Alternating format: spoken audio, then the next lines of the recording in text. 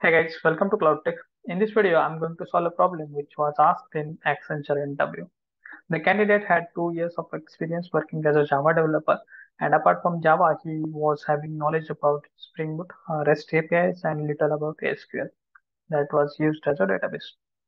Okay, and he solved the problem. He was selected and he was offered a CTC of 6 LPA, that is 6 lakhs per annum. Okay, now let me tell you what was the problem.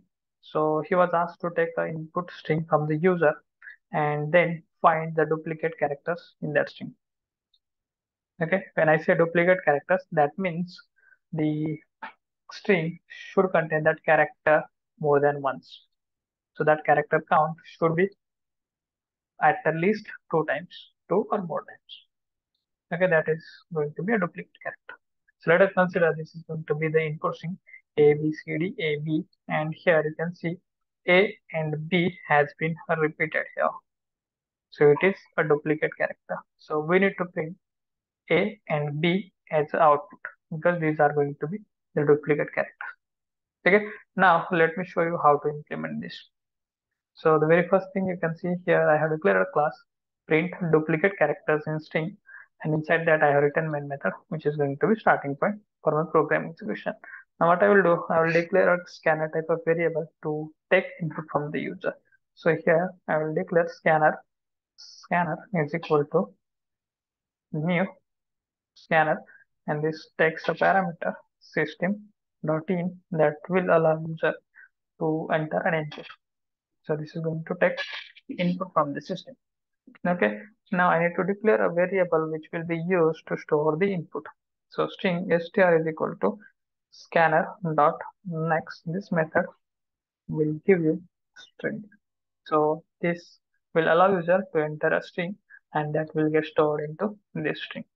Now what I'm going to do, I'm going to use hash set to find the duplicate characters because hash set allows you to store only unique characters. And what I will do, I will start iterating over the string, and while iterating over the string, I will check if the hash set contains a duplicate character, contains the character in the string. If the hash set contains a character from that string, that means it is going to be duplicate character.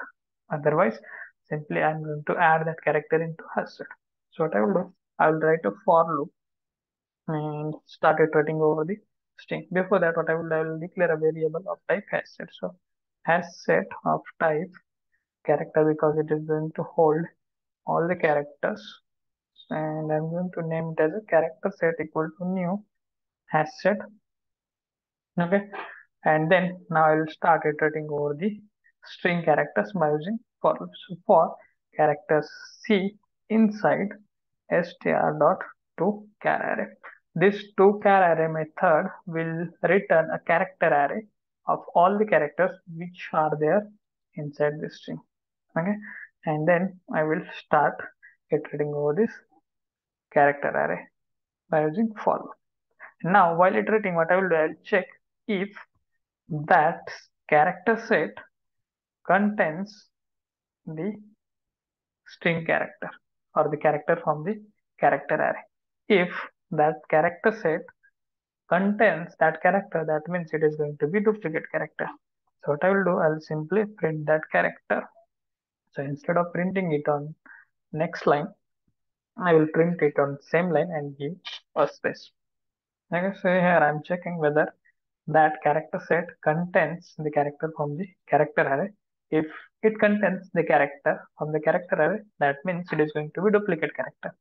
And simply I will print it on the screen.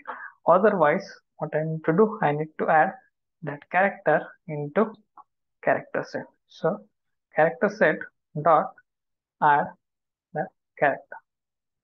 Okay, so now I'm done with the code, and let me show you how to execute this and what will be the output.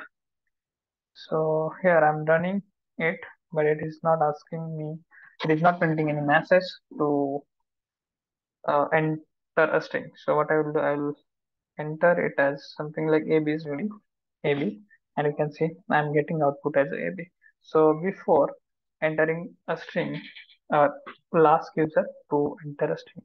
So here I will write a message to enter a string, and here now it will ask user to enter a string. So it will display message, and then I need to enter a string. So here you can see it is asking me a message to enter a string, and now I can enter here a string A B C D A B, and you can see then A and D are the duplicate characters. Okay. So guys, that's it from this video. If you like this video, please like, share, and subscribe. That will motivate us to create more videos like this. Thank you. Bye bye.